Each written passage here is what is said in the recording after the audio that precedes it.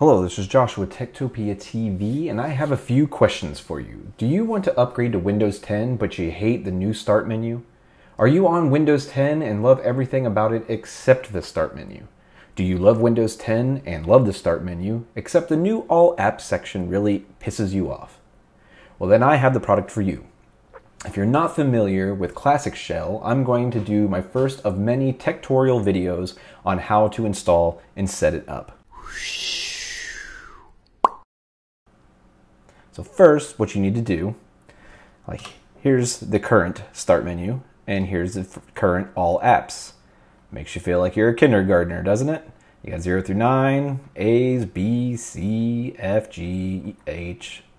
So it's kind of cumbersome, and a lot of people I know complain about it. So if you have a way of fixing it, why not fix it? So guys made this nice little program here. So let's go to www.classicshell.net. Now I'm going to put this link down in the description. So if you guys decide that you want to use this program after you watch the video, or you're already currently using it and just don't know how to set it up, then it's down below in the description. So what you need to do is right here, download now for 4.2.4. It just came out for Windows 10, so now it works with Windows 10. And click download now. It'll take you over to FossHub, which is the file server site that they use. And down here, if you have Chrome, you'll see that it has already finished installing or downloading. So now we will click down below to start it. So here you want to go to next. Read the license agreement for the end user stuff. So that way you make sure that you're not going to get, screwed over in any way, which you're not. It's a safe program. People have been using it for quite a long time. So accept the license agreement, click next. Now here you have some options. You have the Classic Explorer, which obviously is the Windows Explorer if you want to go back to an older version of that, which I prefer the Windows 8.1 / Windows 10 Windows Explorer. I think it looks a lot better and it's laid out better. So entire feature will be unavailable. So I am going to X that one out because I don't want that one. The Classic Start menu is the main reason why we came here. So the Classic Start menu is the one that we will leave for sure. Classic IE, I personally don't know very many people that even use Internet Explorer other than to download another browser. So I am not going to use that one either. So I will uncheck that one. Classic Shell Update. Now definitely leave this one on here because you want to make sure that you get updates. If you don't get the updates, then you might run into some problems, right? So we want to leave that option available. So I have Classic Explorer checked off, Classic Start menu on, Classic IE checked off, and Classic Shell Update on. Now, the Create a Start menu folder, I haven't really seen exactly what this changes, so I just went ahead and left it because it wasn't a big deal. And then click Next, and then click Install to begin. So we'll click Install. This will pop up here asking if you're okay with Classic Shell, allowing this app to install software on your computer, and you want to say yes. It'll install. Now you'll come up with this. So here, you can go to the website, you can donate to them, which I have actually after using the program. I liked it so much and thought it was actually really nice that I went ahead and donated like $5 or whatever. So it's nothing major, but I feel like if it works for you and you like it, pay the programmers, the developers and everything, because they obviously know what they're doing. Uncheck the view README file unless you really need it. I didn't need it, so I uncheck it. So hit finish. Now, I have installed this before and I uninstalled it just so I could work through the steps with you guys. So I'm going to go ahead and minimize this so I can go back to my desktop. So as you can see, it's still Windows 10. All of this is still Windows 10. This down here is Windows 10. The icon is Windows 10. But if I hit the Windows key, you'll notice that it looks like Windows 7. But it has my Metro skin with Windows 10 on it. So it's a perfect blend of Windows 10 and Windows 7. This is absolutely amazing. And I think my buddy who does my tech show with me, Justin, is actually going to eat this up, because this is his biggest problem, is the all apps.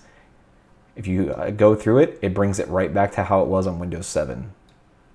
Freaking amazing. I haven't used Windows 7 other than at work in a very long time, so I kind of forgot how nice it really was, because at work I just use whatever, the 3 programs that I have on the taskbar. I rarely open the start menu at work. I have no reason to.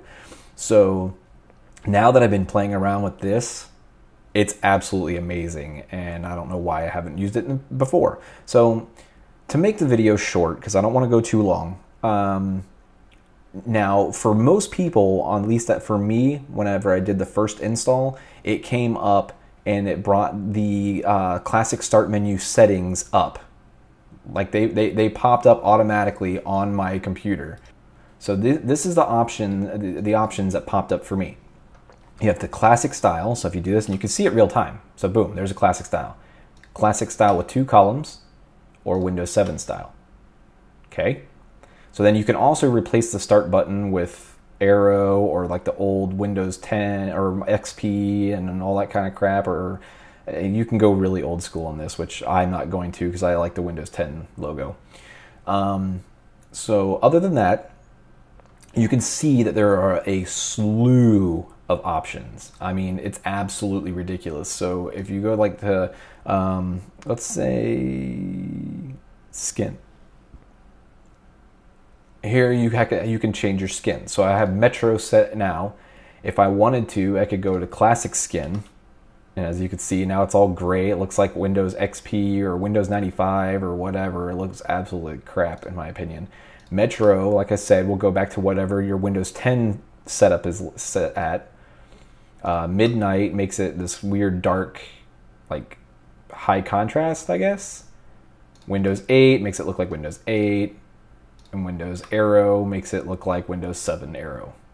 So literally, it's like having Windows 7 skin on top of your Windows 10. So you get all the benefits of Windows 10, but you can have it look like Windows 7, which you're accustomed to. You've been using Windows 7. Most likely, most of you have been using Windows 7 for a really long time now.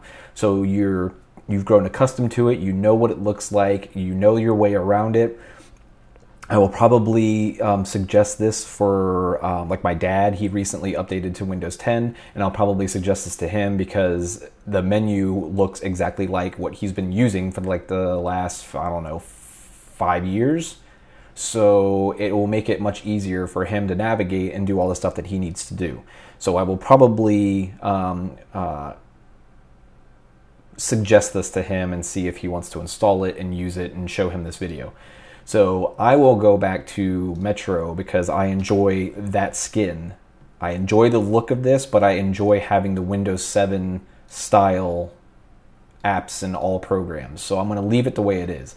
Now, I'm not going to go through all of these settings because that would just take way too long. So I'm not going to go through all of that, but a start button, you can replace the start button, and then you can change the icon size, you can change like the color of it. I mean, you can go through so many things, like the main menu, cascading sub menu, inside the main menu, you can show Metro apps, you can show folders first or open automatically, you can pin certain things, you can set your recents so your recents don't show up as frequently, or I mean, it's just amazing the amount of stuff that they've added in here, like this. User files display as a link, or you can have it display as an item, or you can have it display as a menu. So like, let's say like documents. Where is documents? Documents is just a link right now, I think, right? Yeah, it's just a link. So if you click on it, it'll take you to your documents folder, right? So if I chose it to say display as a menu, now it should, do I need to hit OK? Oops. Let me pull it back up, sorry. Display, oh, I did the wrong one. This one I want to display as a link. Documents, display as a menu. So now documents is a menu. See how it has the bar? Now that is nice. I like that a lot. So if you wanted to, you could set, instead of it opening up your pictures as a link to where it opens up a separate window, because that might annoy some people, you can have it display as a menu. So now if you hit the Windows key, now it's a menu. So now you can go up here and you can click on some of your old pictures. Now it's a menu, see? So now it's a menu the whole way through. This is amazing. This right here is probably one of the biggest features of it, in my opinion, other than changing the look and making it feel like the old school way that you've been doing it. So now you can easily just go through pictures instead of having to click on it and, you know, open up a separate thing. You know what I mean? So it's really nice. I do like the fact that they gave that option. So now instead of having to open up this or something, you can just boom, boom, menu, menu, menu, menu, and click on the picture you want. So that's really nice. So you can change literally everything that's on here. You can have it set to where it doesn't display at all. You can have it set to where it displays as a menu, a link. I mean, there's just so much stuff. The search box, you can have it to where it doesn't search the Metro apps, which is nice because the Metro apps suck.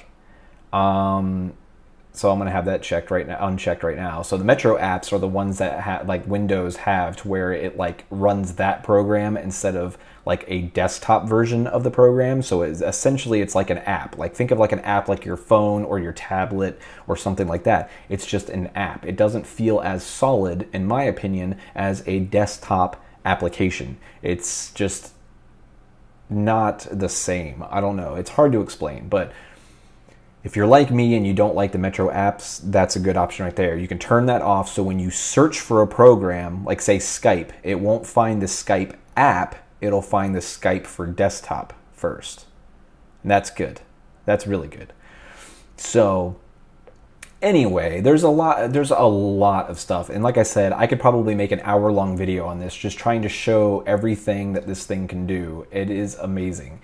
So I hope this helped you. Like I said, I'm going to have a link for ClassicShell.net down below, and I really hope that this helped you find the program. It's free, 100% free. There's a paid version of a different company made the similar thing.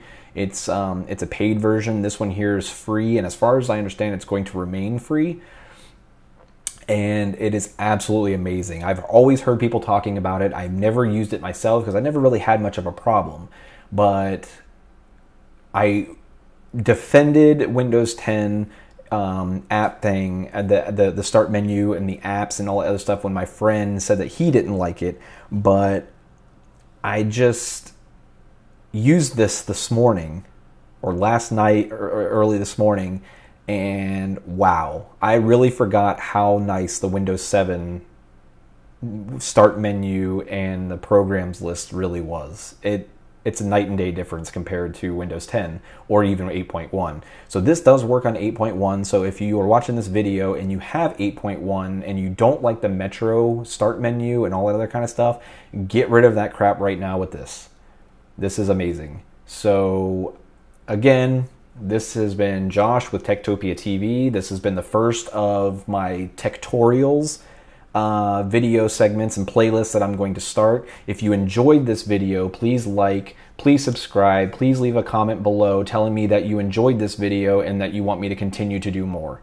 And I will gladly do more. So again, thank you for watching and have a good day.